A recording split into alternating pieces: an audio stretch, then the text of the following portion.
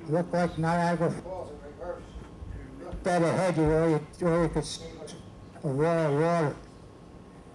Now, on this ship we had 3 places you could navigate from.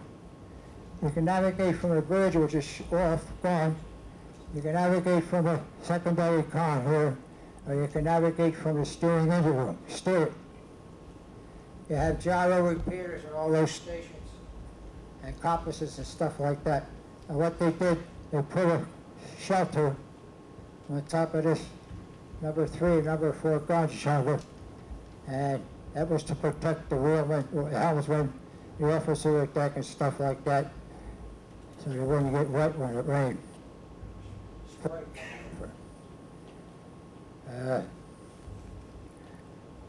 They found out it was seaworthy, safe enough to go back to the States.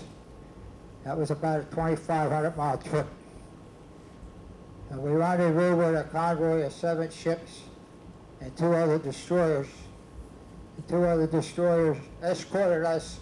Andy Simpson, you have a call on 80. Andy, you have a call on 80. I'll be right there. That works, okay. All kinds of things happen here. We took up the rear of the convoy because we didn't have any sound here. We navigate with a magnetic compass, and we had 4 or 5 officers off the battleships. Right? Well, they're on a battleship, they're nothing but messenger boys. They carry messages around for the admiral, the skipper, guys like that. They couldn't navigate with a magnetic compass. We would go to general quarters in the evening, a half hour before sunset, or a half hour after sunset. We would go to general quarters in the morning, a half hour before sunrise, or a half hour after sunrise. That's the most crucial time of being hit with a torpedo, because you can be silhouetted between the enemy submarine and the sun coming up or the moon coming up. So you wake up in the morning, general quarters, you be on a gun, you rub your eyes and look all around. Nobody, you're out there all alone. Convoy's over the hill. These guys will lose a convoy during the night. We didn't care. We were headed stateside. You know, we were going after some liberty, good liberty. So we made that trip in about 7 days. We pulled into Frisco, and they tied us up to another ship. And the old man, the skipper, he wanted to go right up to Mare Island. He had his car on a fantail, all crated up. And he got off the ship. He says, "Don't secure the engines." He went to a phone and he got permission to go up to Mare Island. And we went up there pretty fast, 15, 18 knots. And we pulled in next to the ship in Frisco. They looked at us and they didn't know who we were. They thought we were a foreign ship that was captured or something. Say, when you look at that, don't look like an American ship, does it? But anyway, it was fine, good. We had an open galley, which is unusual on a destroyer. You only have open galley on submarine. You can go make anything you want, any time of the day or night. We had open galley. This was a treat to us.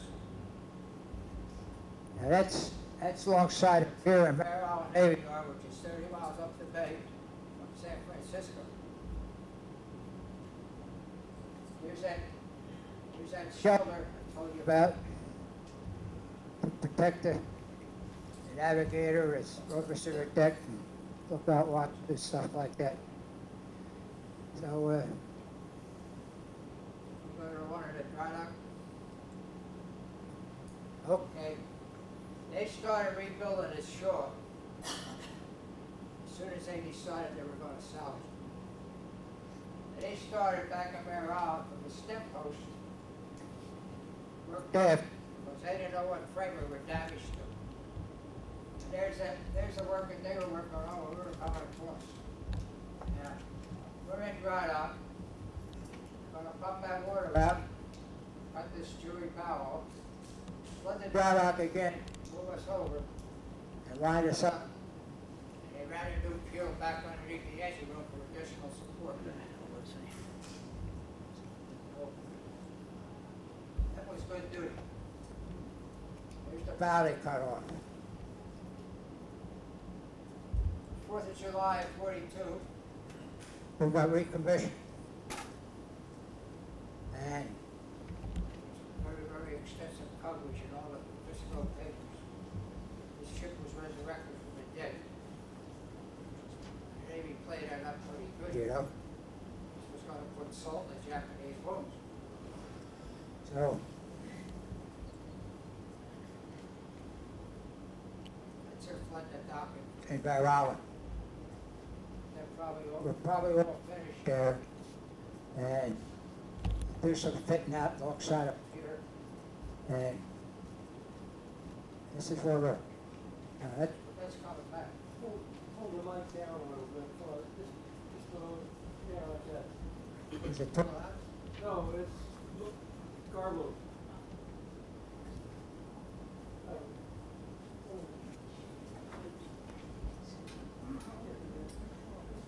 Can you hear all this? Right. Can you hear me? Yeah. Okay. Now hear this. Let's have a close sweep down for you. Huh? I want a picture of the ship completed, lads. There it is. We're going out on sea trials out in Frisco Bay to see how it will handle. Put hard left rudder, hard right rudder, see how much less, see how it would come back. So forth and so on. We did that 2 or 3 days and we went out to open sea and cranked it up 32, 35 knots. When they found out they were satisfied with the work, we got the pineapple run. That was real gravy duty. That was convoying ships from San Francisco to Honolulu. I made that trip in 5 days, and I made that trip in 21 days. When you're out there with a bucket of bolts that can do only 5 knots, and that's a 21-day trip, and you know you can do it in 5 days, it powers the hell out of you, you know? So, we made convoy duty up to around the 15th of October. We pulled into Pearl Harbor, and we took on provisions, fuel, ammunition. We turned around. We were on the way too, waiting for a big task force. They were southbound.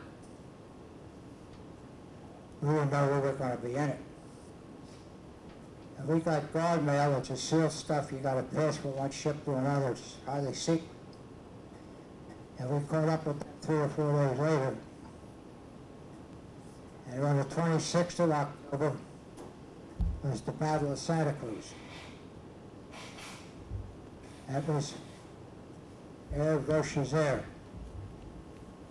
The enemy ships were 200 miles apart.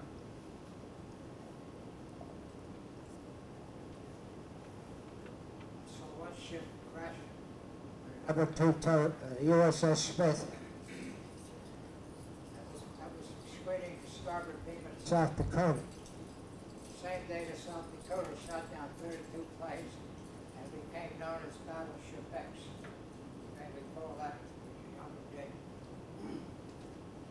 Meantime, the USS Porter. USS Porter pulled out of formation to pick up a torpedo bomber crew, 3-man crew. Their hydraulic gear was shot out and they couldn't lower the landing gear to land on the carrier. They pancaked it in a drink. That USS Porter no sooner stopped with a Jacobs ladder over the side with a 3-man crew on the board. When it took a torpedo, it split the bulk up between 2 fires. The ice skipper pulls out of screen position without even asking permission. He was subject to a court-martial for this. He left a capital ship unprotected. That's a no-no. He went back, we went alongside that Porter, to rescue the crew. We had a bow line and a stern line, of course, and poor me, I'm up to #1 magazine, sending up 5-inch shells of powder. I hear it outside the hull. I yell up the host of this guy Sullivan from up from Washington, Oregon, real nice kid. I said, what was that? He said, that's a fish going across the bow. You could hear it. You could hear it, because that hull's only 5/6 inches of that stick. I'm looking around, there's a guy down there supposed to be handling shells. He's running there reading a comic book. This guy's unconscious. So, when that submarines was shooting torpedoes at us, the skipper says, chop the lines. And you had fire axes that were pretty sharp. You could shave with them. They chopped the lines. He said to the quartermaster, give me some speed. They rung up flank ahead. And when those guys down in the engine room got that bell, flank ahead, they spun the throttles open, and that ship took off like an outboard motorboat. The screws bit in, the rear end went down, and no runs on this. As we're pulling away, squadron commander comes running down the deck, about 5 feet apart, jumps over a lifeline and just goes out. Goes aside and grabs the top span of the lifeline on the shore. Lost his hat and swam away. And they helped him aboard. He was destroying the code books, the radio equipment. And the sad part of this story is we had to leave the wounded on there. We couldn't take them all. This is one of the horrors of war. Was you can't sacrifice the crew of one ship and the remainder of the crew off the poor to save 4 or 5 people. Now we fired torpedoes at that to sink it, so it wouldn't fall into the hands of the enemy. Friends, we were all duds. You probably all know we had fired torpedoes for 2.5 years. You couldn't convince Washington that they were failing. The sub-skippers did everything in their power, even stood court-martials, to try to correct the problem. And one of the guys that was in there and designing this torpedo works perfect. They don't know how to fire it. And they found out what was wrong. And it took 2.5 years. I often think of the sub-skippers that took these submarines off the coast of Japan with 90 guys on them and fired 20 or 22 torpedoes at ships. You could see through a periscope where this torpedo hit the side of the ship and a splash would come up. The Japanese, we stayed there looking over the lifeline laughing. We got photographs about this stuff. Yeah. So we had to sink this ship with gunfire, 5-inch shells. We had that crew aboard for 3 days. And they were sleeping all over the deck.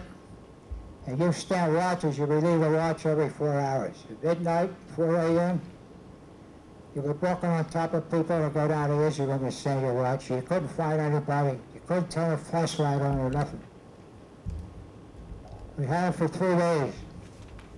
They put us on 2 meals a day to make the food last, which we didn't care. We didn't mind it. We rescued the crew. You got the one on the transfer guys that are to South Dakota? That's it there. Okay, we had this crew, in addition to the shark crew, aboard for 3 days. And they decided the best thing to do was to transfer these guys one at a time in a breaches board, and that's what's taking place here. That's the starboard side of the shore, And this is a South Dakota.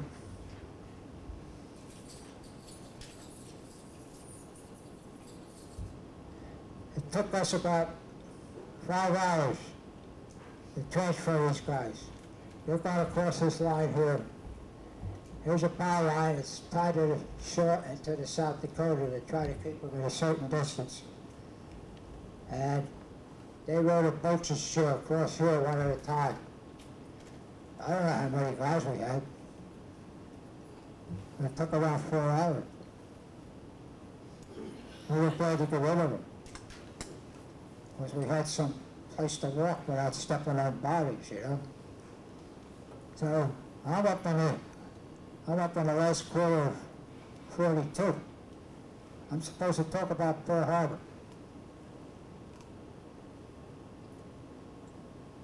It's 10 before. Want me to continue? Okay. Tell us more. Huh? Tell us more. Fucking fascinated. Are you spellbound? I told her to bring a safety belt. They wouldn't slide off the chair. All right, this is the 26th of October. We lost the Porter, the destroyer, and we lost the USS Hornet. That's the one that took off of the bomb Tokyo in April of 42. They were gunning for this for a long time, but they finally nailed it this day. It took them what? April or October, which is 7, 8 months, 6 months. Anyway, this is our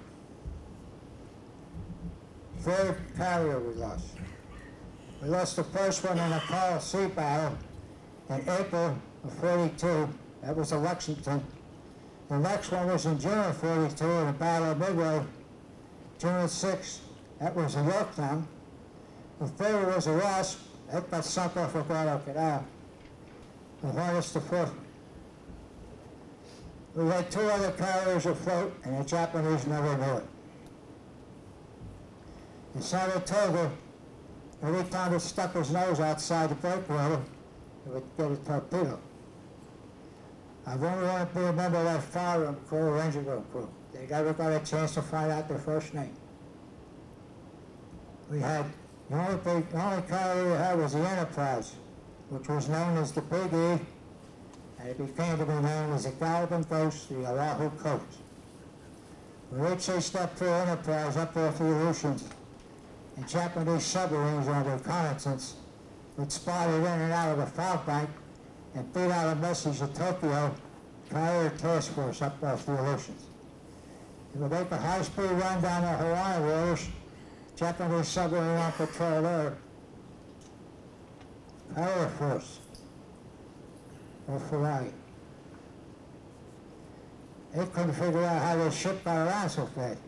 Then it would be chased down in the Central Pacific, and it would be pulled there. They figured, yeah, we got more than 1 or 2 carriers. There's 4 here, you know? They never knew. But the Brigade Enterprise was a backbone of the Pacific Fleet. I want to make a statement here about the Battle of Midway. Historians will tell you the Battle of Midway was the deciding battle of World War II. No, it wasn't. The only thing historians know is what they're told by somebody else, unless they were there and witnessed it. What happened in Midway in June of 42 was we broke the back of the Japanese carrier force and got 4 sunk and 2 or 3 damaged. We invaded Guadalcanal on August the 7th, 42, and we lost 26 ships out there in a body of water called Iron Bottom Bay. That's a stretch of water about 80 miles long, 30 or 40 miles wide. On one side was Guadalcanal, running parallel about 40 miles away was Florida Island, which where Tulagi was. Up at the northern end was a rock sticking out of the water called Sable Island. The Japs always come in between Sable Island and the Guadalcanal side. We always come in the lower side. But what they had to do, they had to put a destroyer up there at picket duty between Silver Island and Far Island in case they decided to come in that way. And we had that duty a couple of nights, and I tell you, it's an awful lousy feeling. Because if they decide to come in that way, it's so on top, you know. Every gun in their force will open up at you, and your job was to alert the main battle force down the line. So, that's the story on Midway. You cannot go what you read in the history books. Go by what you read in the history book. Because there were 7 or 8 battles took place off of Guadalcanal from August to December of 42, where we were using cruisers for battleships, and they were using destroyers for cruising. One night, a couple of jet wagons come in. You can't put 8-inch guns against 16-inch guns. What do you have to do to stop them? You send 4 or 5 tin cans in there to make a torpedo run. Foul up the rudder, foul up their screws, so you can't use any speed or maneuver. I learned by what went on out there in battles I was in by watching the History Channel. They don't tell you anything about what goes on. Everything's a tactical victory. Now it died. It's one of their favorite expressions. Get the hell beat out of you. 5 or 6 ships sunk. It was a tactical victory. That's what happened at a battle of Carl Sea. We stopped an invasion by going into Port Moresby, the lowest side of New Guinea. If they got in there, they would go 30 miles across to Port Darwin, and they'd have an anchor in Australia. This is why we had to invade Guadalcanal. Patrol planes spotted the airfield being built. And patrol bombers taken off of that airfield would sever our lifeline between San Francisco, Hawaii, Australia, and New Zealand. It was around a perimeter. It was around a defense line. And when they went in there on the 7th of August,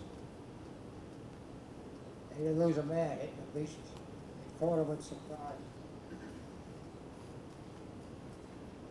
Somebody told me there's 52 ships sunk out there in this Sea Lock Channel, which we refer to as Iron Bottom Bay.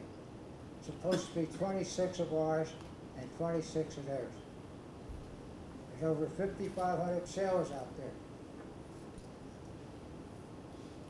That was a battle of attrition. Who was going to give up first? And thank God they gave up. They gave up. We controlled the air. They couldn't come in at daytime. They come in at night.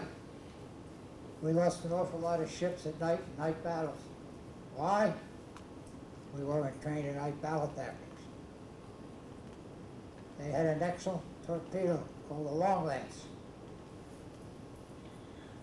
It sunk a lot of ships of our Navy in Iron Bottom Bay. I want to tell you, I'm still suffering anguish in my head from that place out there.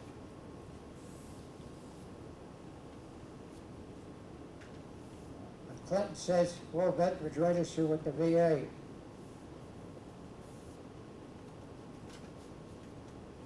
I decided, well, I've got to go sign up, see what they got to say. What a change. I was down there in 45 or 46, and they look at me and say, what do you want? You're breaking up our checker game. You're a pinochle game. You're annoying us. What a change. I couldn't believe it. This counselor's interviewing me. And I'm telling her about things that happened. She said, is there anything else bothering you? I sat there and I thought and thought and thought. Oh, Brown, it's about time you aired your laundry. I said, yes. She said, what is it? I said, there's things on my mind every awakened moment. By the time I get up, by the time I go to bed. I can't erase it. I said, I go to work, I work on a piece of machinery. I'm concentrating on what I'm doing on this piece of machinery. But deep back in my mind, I will for Guadalcanal.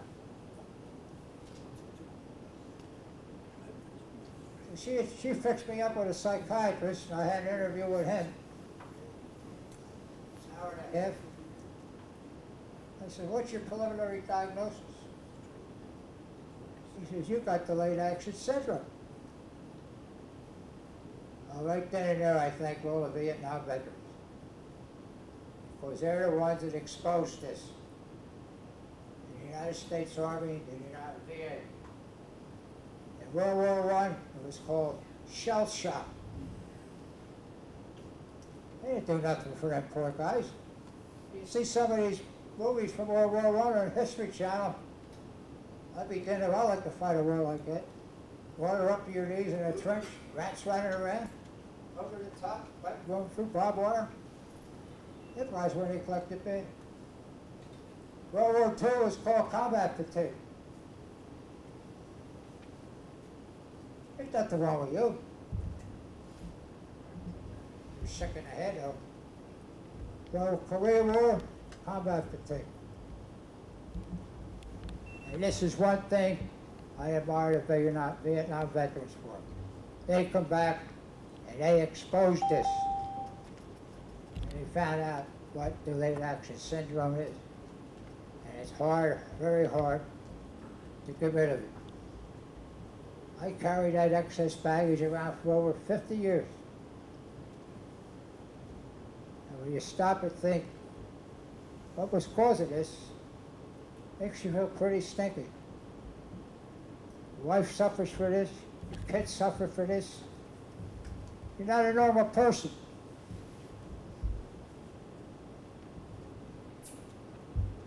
I'm taking medication, working 90%. I'm kicking my rear end because I didn't do something earlier about this.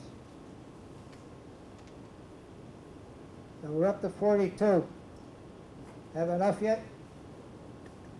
You promise I'll come back and finish up World War II for you. 4 o'clock. 4 o'clock, you got half an hour. Half an hour? Can you handle it? Maybe like... You can go for another hour.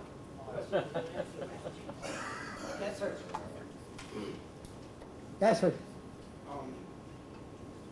First of all, thank you. We can't really thank you enough for what you've done, and what you're telling us. You're very analytical. First of all, I want to explain to all you folks, I'm not a hero. I had a job to do. I didn't like it, but I did it to the best of my ability. I was in 7 or 8 battles out there. And when we went on the offensive, in June of '44, we were fighting a delayed action and a war of attrition, all of 42 and most of 43. We were advancing from the Marshall Islands, the Mariana Islands, which is about 1,200 miles away. I come out of the engine room, off a watch at 4 o'clock. My head went up above this combing. I looked down on the port side. All I could see was ships. We were planning on getting back to work. I looked over on the starboard side. All I could see was ships. Where the hell did they get all these ships all at once? About 80 or 100 ships in this invasion force. And we're going to hit Saipan with the 2nd and 4th Marine Division.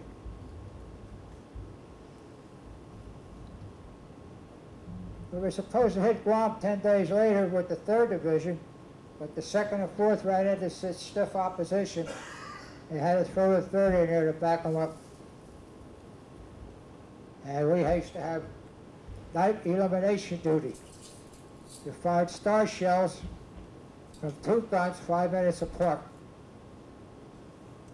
And you would shoot up behind the Jap lines, and the flares would come floating down on a parachute.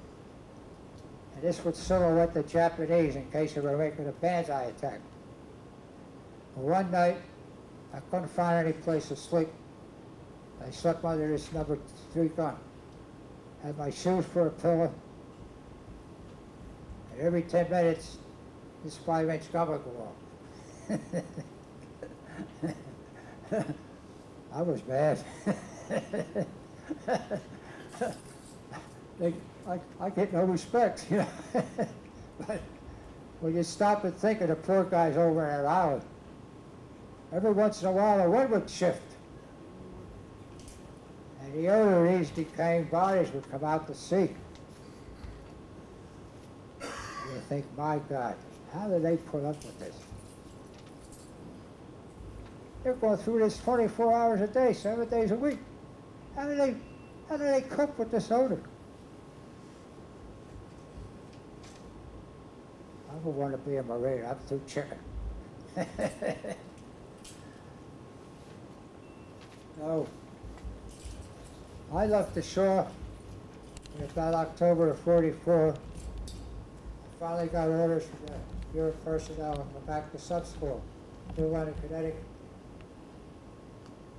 People say, submarines? I said, yeah. I was going to be stateside for 16 weeks.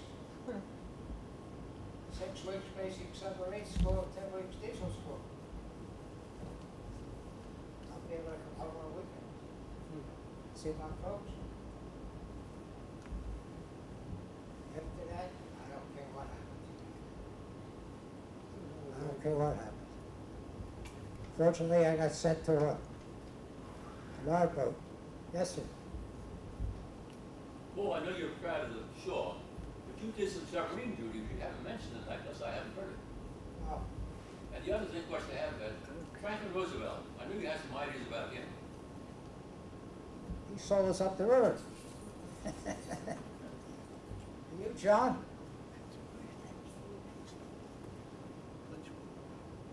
Was in a turmoil, so I would speak, John. This is supposed to be about Pearl Harbor. That's one day. I got you up to 44. And I wasn't on submarines yet. I left the shore off the Guam and come back. I started at sub school at New London in November of '44. I've got 10 days leave. I gave a kid $5. And I says, let me know what draft list I'm on. They're sending me to the Pacific, I'm going over the hill. I'll desert, because I'm not going back there anymore. I know what it's like. He called me up on the phone, he says, you're on a draft in Key West, Florida. That was the old R boats. Operating with sound school ships down there. You dive down, and they would ping on you all day, the sound alarm, and every once in a while, they would send down a message, base course and speed. And you're sitting in the control room saying, what the hell's wrong with these people? They know where we're at. You send another message down, base course and speed. Look at one another and laugh. After the third or fourth message they sent down here, say, we got another contact bearing so-and-so. You put an air bubble in a torpedo tube and shot it up to the surface. And they would say, all clear surface, and that left you come up. See, if they told you that they had another contact bearing so-and-so, you would have come up there the first time. We were playing games. But it was many a day I wished I was back in the Pacific on a fleet-type submarine, because the R boats was a real sloop-type Navy. And I swore to God that I had TB when I got off at Hempney. All the exhaust elbows on the engines leaked, exhaust was so smoky in the engine, you had to go like this to your gauges and see what your pressures were. That's why I celebrated VJ Day. I got shipped back to New London, got reprocessed. They sent me down to New Orleans, to the USS Sierra. And I'm telling you, we went up the Mississippi River to Baton Rouge, the capital of Louisiana, for Navy Day 45. And I could not believe my eyes. And I was riding up the Mississippi River on a submarine for 6 years at sea, you know. But the pilot we had was a Coast Guard officer, and he really knew the twists and turns of that river.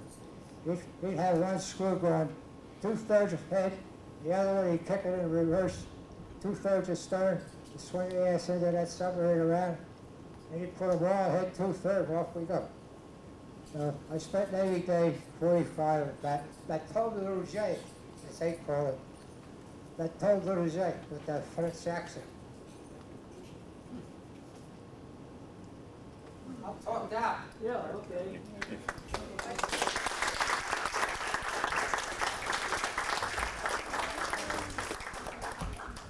Who's got a question? Just one short one. 6 years, 2 months, 6 years, 1 month. Had so much leave coming to me. Had over 120 days leave. These guys are funny. Okay.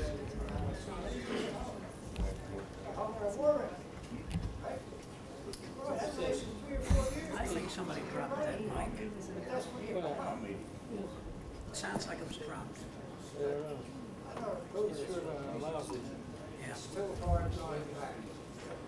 Hoping we can figure out something for the next one. Thank you. Thank you. It works, you can talk into it. You can talk into it, it doesn't work. That's all right. To what degree is Admiral Kimmel, Oh, would you hold him I responsible? wanted to touch on him.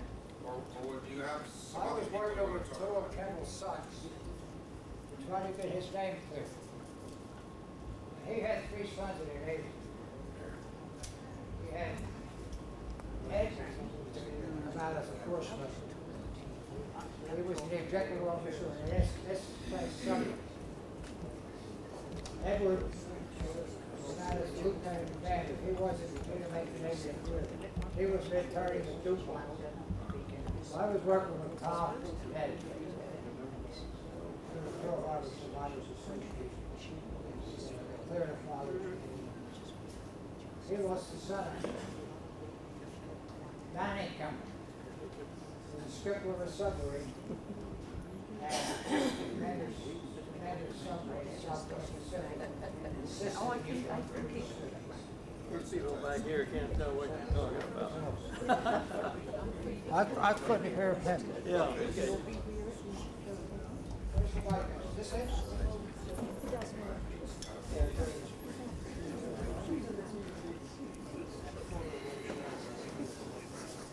I don't know. You can try talking to the side. Finish the story. Finish the story. They had to come through these straits on the surface at night. Because it was heavily mined. The Japanese changed the minefield around. And they were coming through the straits and they hit a mine. They didn't know, they weren't aware of this. So everybody on the bridge got blown off, the submarine sunk, and they swam ashore to some island, and they were captured. Along come Horsley with Task Force 58, and he bombs the hell out of this island. And the Japs got scared. These prisoners from the submarine were on the 2nd floor of this building, and they used to see a GI down there sweeping a patio every morning. And they dropped a note down to him, and that note went back to Australia. That's how they know what happened to these guys. They got scared when Horsley bombed the hell out of this island. They were. They got a bulldozer and dug a trench. They threw all them guys in there, poured gasoline on them, and set a match to them. That's what happened to Admiral Kimmel's son. And he was a victim of circumstances. He was railroaded. And I can't understand why his fellow officers declared him guilty of dereliction of duty. I can't understand it. Who was responsible for Mark? FDR. Do you have time to say something? Right? Do you have time to say a bit about that? Well, I'll touch on it lightly.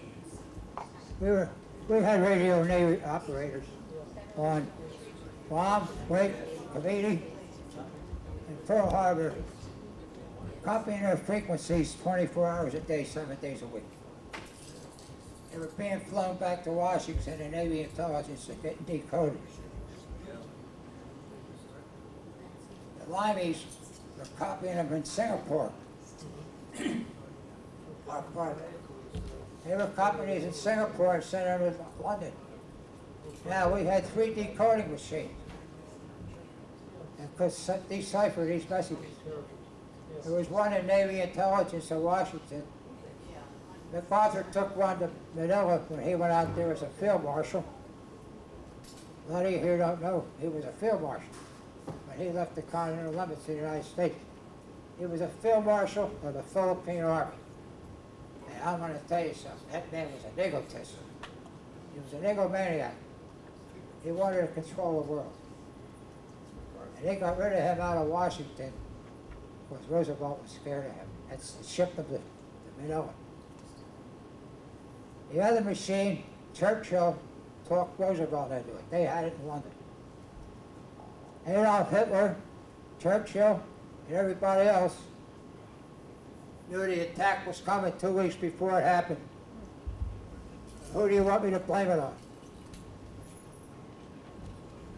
George Bush. Give the old leg old man with nose pincher glasses and a felt hat. I ain't got no time for him. I thought he was the greatest guy in the world. He did a lot for the working man. He had Social Security pads. He started the CCCs, the kids that were out of work. He started the WPA. Where did he get them ideas from? Does anybody know? Norman Thomas? Huh? Some from Norman Thomas. not He all. got it from Adolf Hitler. That's where he got it from. What do you think started the Pennsylvania Turnpike from Pittsburgh to Harrisburg? The Autobahn. He got a lot of ideas from Hitler.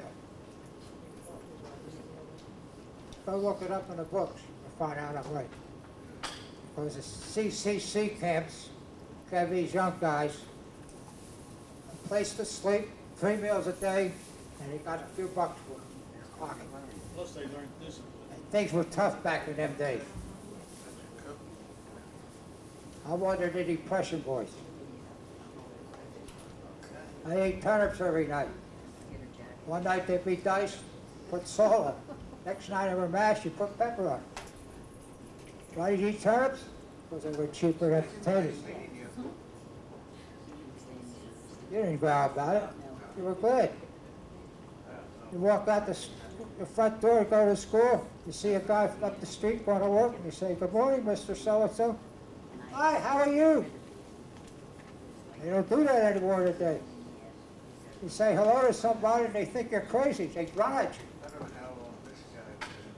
When I give talks to kids at school, I always remind them there's 2 words in the vocabulary. Doesn't cost you nothing to use these 2 words, but it means an awful lot to the person receiver. They look at you dumbfounded. You want to know what the words are? Please and thank you. Don't cost you anything to say that. Got to smile once in a while. I don't know how to smile. My head's screwed up from Guadalcanal. I don't smile. A lot of people don't know why I don't smile. I could care less. But don't look at me as a hero.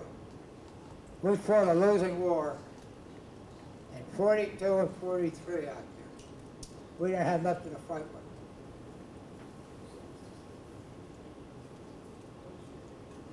Yes, sir. Isn't it true we were on an anti-sabotage alert and that all the planes at Hickam Field were taken out of the revetments and put onto the airfield? I'll Don't put complain money on about it. them planes at Hickam Field. Huh? Don't complain about them planes at Hickam Field. I won't. Go out to Clark Field in the Philippines. Yeah. Dugout Doug MacArthur had over 12 hours notice that Pearl Harbor was bombed because of the international date line. His planes were all lined up. He didn't have any planes in the air on patrol duty. That may should have been court-martialed.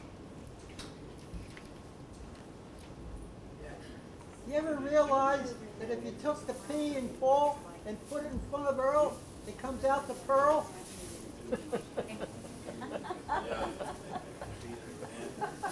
And do you know the whole number, 373, you add it together, your whole name has 13 letters in it. You I know never, the you never realize that. 373, You I know the test and serve on 373 that. totals up to 13. What's that? 373 totals up to 13. Yeah, 13. You got 13 letters in your name. That was a hard luck ship. Yeah,